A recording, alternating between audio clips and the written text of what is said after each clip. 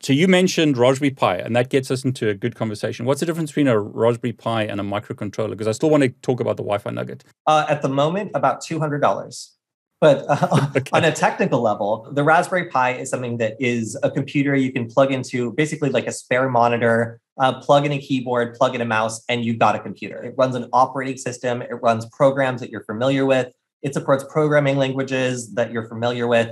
It's just a very full-fledged computer. And as a result, the price is supposed to be $35, but right now it's like more like $200 because there's a shortage. It's crazy. And of course, there is a chip shortage that's affecting other areas, but I can still get a microcontroller that does like specifically Wi-Fi hacking for $3, $5. And I can get, something that does Wi-Fi and facial recognition for $5, So like the fact that I can get a Wi-Fi connected camera that does facial recognition, it has all these peripherals is so cool to me that I was very initially attracted to the Raspberry Pi as like my preferred solution for hacking. My goal has always been as cheap as possible. Like I never had much money when I got started hacking, and I never wanted to do anything or teach anything that was so expensive that people who were just getting started wouldn't be able to do it. So if you fry a Raspberry Pi, it sucks, like you mourn it a little bit because like that thing's like kind of expensive. It has a personality, and I have enough now that I don't have to be precious about them, but I still like feel the loss of a Raspberry Pi. These little things are anonymous, like I fry so many of these because I'm always experimenting with them and I'm hooking stuff up to them that I shouldn't be. And I don't care because I get a bag of 100 of them. It's really cool to be able to scale ideas as well.